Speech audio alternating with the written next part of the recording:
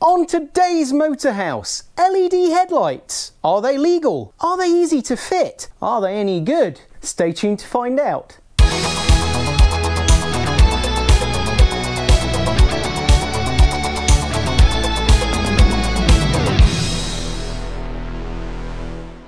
Well, hello everyone and welcome back to Motor House, and today it's Land Rover time with my 1988 110 V8 called Laura. So winter is finally upon us, the nights are getting darker, and Laura here is increasingly going to become my daily driver. So that means with these dark nights and whatever, I'm going to need to see where I'm going. So today's installment of Motor House is all about these things. We're talking headlights. Now, the headlights I've got here on Laura are frankly a bit crap. So I've been thinking for a while, what can I do to improve the light output, reliability, and all of that kind of stuff on a classic car? So that leads us to today's installment of Motor House, where I'm going to be looking into the legalities, the fitting, and the result of fitting the cheapest LED headlights I could find on eBay. Well, what we've got here are what are called 7-inch round headlights, and they're the kind of headlight that you'll find on loads and loads of classic cars, from Land Rovers like this to MX-5s, classic Minis, even things like E-Type Jags. It's amazing how many cars actually use the ubiquitous 7-inch round headlight. What I've currently got fitted are halogen headlight upgrades. They're pretty cheap, pretty cost effective. They're still pretty crap. One of the big technologies that's made its way through, especially into the classic car scene over the last decade or so, is that of LED lighting. It's a solid state technology, so there's no filament or anything that can burn out. An LED light generally gives out a brighter, cleaner light. They pull a lot less current than an incandescent bulb. So if you have older vehicles like this, where quite often the headlights don't go through relays, the entire current that's going to the headlights is through the headlight switch, then you're taking a lot of load off an old electrical system. Another nice advantage for me is that a lot of those LED headlight units are completely sealed and waterproof, which if you have a look at mine, when you have an off-roader, sometimes they can fill up with water, which no one needs that, do they? So let's talk legality, and as you can see, I've got a piece of paper with me because this is an important one. There's a lot of confusion as to what's actually legal to fit to your car, and I'm not really surprised because at the minute the legislation in the UK at least is not as clear as it could be. I'll read this straight away. This is directly from the DVSA. Vehicles first used before 1st of April 1986 are not required to use type-approved E-marked headlamps. Therefore, converting a halogen or other headlamp on such a vehicle to use LED bulbs would not be in contravention of the regulations. Right, so what does that all mean?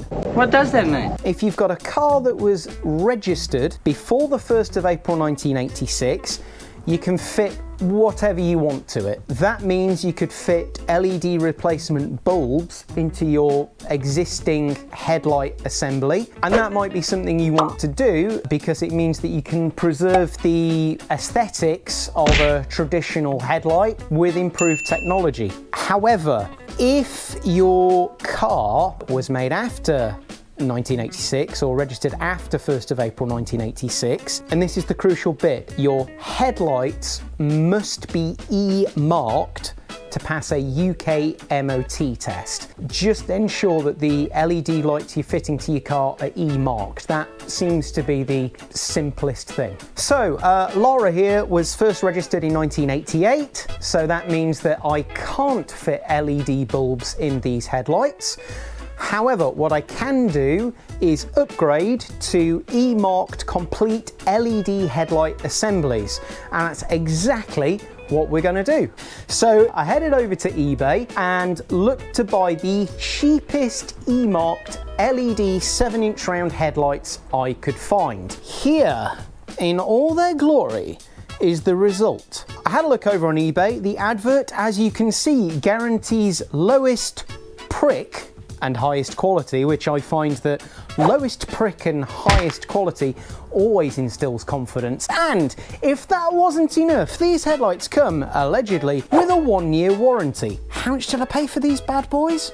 Well, the advert itself said $20.99 sold singly. That seemed pretty cheap to me, so I thought, okay, they'll come individually boxed, so you can buy 2 for a discount it was, so 40 quid for a pair of headlights. That sounds good to me. What I've actually got are 2 complete sets here, so I'm sure these will find their way into something else. These E-marked LED headlights with running lights and everything were basically 20 quid posted. Can they really be any good for that price? All right then, what do you get in the box for 20 quid? So let's have a look, let's open this up.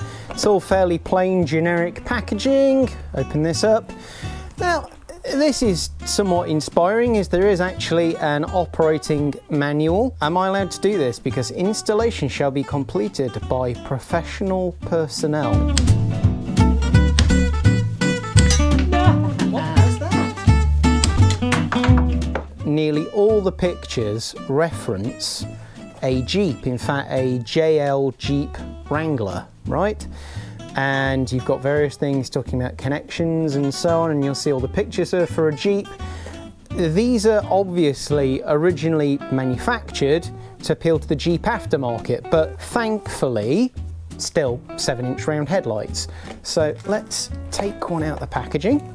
Now there we are, these are in fact E-marked at the top here. What we've got on the back is, this is actually really nice. This is a metal casing, it's not plastic.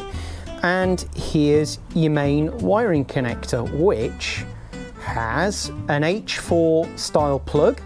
So that just plugs directly into what would be the socket for your regular H4 headlights. And then there's a couple of spade connectors here, which these interface with your side light feed and indicator feed, and mean that the DRL light around the side comes on as a running light, and also will change colour to orange for indicating. Again, interestingly enough, it gives you an idea of what the original market for this was, is they come with this handy adapter, which we don't need.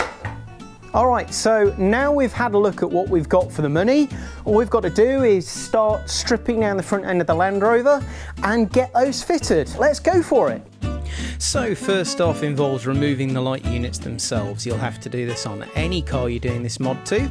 It's made it a little bit easier in my case because I've changed to the later NAS style lights. Off comes the headlight surround, and then out comes the headlight itself to see the mess behind. Ugh. Well, that was remarkably quick. Handful of screws and you've managed to gain access to the headlight bowl and all the light fittings. This is what a 30-plus-year-old headlight bowl looks like. The bottom of it is completely missing and rotted out. I did anticipate for such eventualities, which is why I have bought a brand new replacement pair of headlight bowls. If your car's never had the headlights changed in decades, the chances are that quite possibly your headlight bowls might be in as bad a state as that. And for another 20 quid, just get them in. You'll need them eventually. Well, here's rather what I feared that would put a spanner in the works. Having to remove this headlight bowl means that I'm also going to have to unthread and remake all of this wiring here, because as you can see, you cannot get that H4 headlight plug through the bowl. So this all has to come out, and at the same time, look at these. These are what's called a bullet type connector, where all that makes the connection is friction between these two. Those live up in that top corner of the wheel arch, where you can see the evidence where water gets up there, where they're super prone to having all kinds of issues. Whilst I'm having to do some wiring anyway to put in the feeds for the side lights and the indicators, this really is an ideal time to tidy up any nasty old-fashioned wiring. What I'm going to do, and it's my personal choice, is I'm going to solder these and heat shrink them. I'm sure there'll be a big old discussion in the comments down there. Fight amongst yourself, but for now it's time for me to fire up the soldering iron. It's at this point in the project you'll quickly realise that these are not a plug and play solution. I had to remove this section of wiring from the old headlight bowls and prep it for the new LED lights, which involves wiring in new feeds for the DRLs, the side lights and wiring connectors on them. Alright then, here we go, we are moving on with things. So that is this side headlight prepped and finished. We've got the original H4 connector in there. What I've added in are the additional feeds for the side light and indicator. Now this is the section of the project that without a doubt took the most amount of time and was the most fiddly. As you'll have seen, what I really wanted to do was eliminate those old bullet connectors whilst I was adding new wiring. So that involved going in, cutting the old wiring in situ, which meant, as you can see, I had to reach in via the headlight bowl itself, solder, heat shrink, make all those new connections, and at the same time it allowed me a chance to add in the new feeds for the DRL lights and the side lights. Even if you don't want to tidy up your old wiring, you are going to have to wire in those additional feeds for the DRLs, which you will tap off from the side light feed, and you'll also have to tap into your indicator feed if you want the flashing orange halo effect. That's up to you. Whilst you're in there, if you've got an old vehicle like my Land Rover or any other old shonk, I strongly advise that you investigate the quality of your wiring and tidy up and make amends whilst you're in there. Do it once, do it right.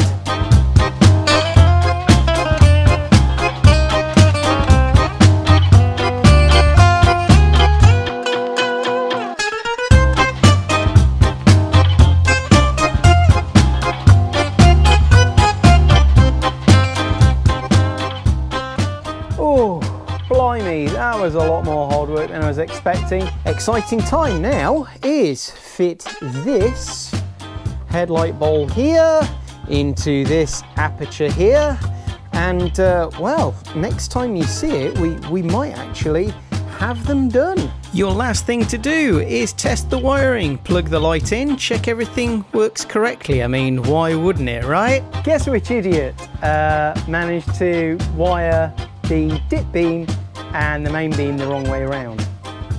Check your wiring, everyone, because as it happens, blue and red and blue and orange when it's dark and you're on the inside of the wing look very, very similar. Anyway, that's all working now. I've done a test, so I'm going to bolt all of that back together and then we'll be able to have a test. Let's go for it. With your wiring all tested out, and if you're completely happy everything's working properly, it's time to bolt it all back together. Make sure that the headlight itself is properly located within the outer ring.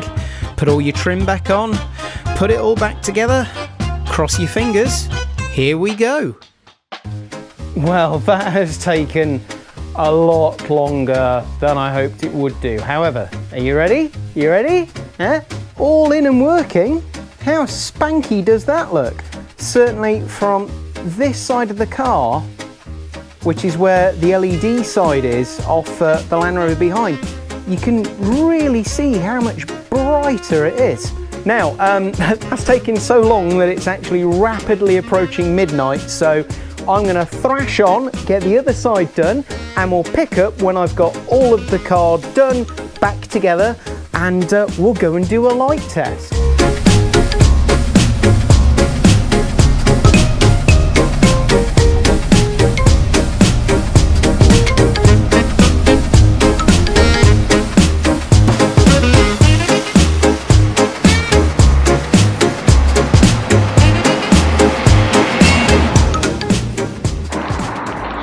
Well, it's not the following day, thanks to the wonders of television. This is in fact a week on from when you saw me last in the garage. And, well, what are my impressions on things? Well, let's go back to answering the 3 questions that we asked at the beginning. Are they legal? Are they easy to fit? And are they any good? Alright, so the first question, are they legal? Hopefully, yes, they are. As I explained earlier, they're E-marked headlights. Certainly, they seem to give a decent beam pattern and a decent spread of light. I can't see any issues with these not passing an MOT test. Are they easy to fit? Well, now then, there is a question. I would have to say it depends. I'd certainly say that they're not plug and play, especially if you want the DRL and the indicator light functions to do, you are going to have to do some wiring work. Are they any good? I can absolutely hand on heart say yes, and for the money, they're astonishingly good. Now, this isn't a truly scientific test, but I drove to a local industrial estate to do a before and after demo. The astute of you will notice that I was a little bit closer to the wall with the LED lights than the halogen lights, but I'm sure you'll immediately get a really good idea of the difference between the two light setups.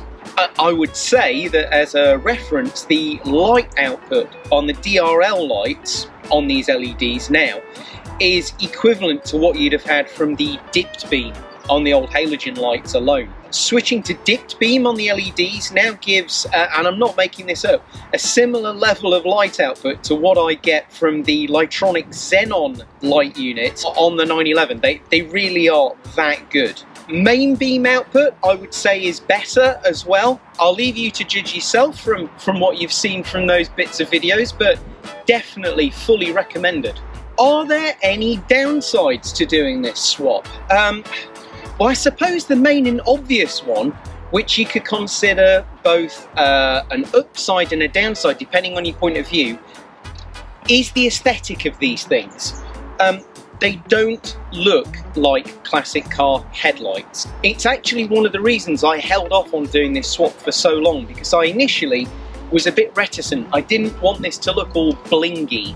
I personally am really happy with the look of this. I think it's really given my Landia sharp, fresh new look. Other than that, I can't find a single reason why you wouldn't do this. It's got to be the best 20 quid on a car I think I've ever spent. This is definitely a 2 thumbs up mod from me. Well, that's about it from this particular instalment of Motorhouse. Hope you enjoyed this one, much more of a hands-on garage workshop type video. If you enjoy these kind of videos, let us know in the comments. Let us know what you'd like to see us getting up to. Are there any kind of mods or workshop stuff you'd like to see us cover? Let us know, we'll do our very best. If you'd like to help us out, please hit subscribe. Give us a thumbs up, give us a like on this, and from me, Mr. Bob, we'll see you again on another episode soon of Motorhouse.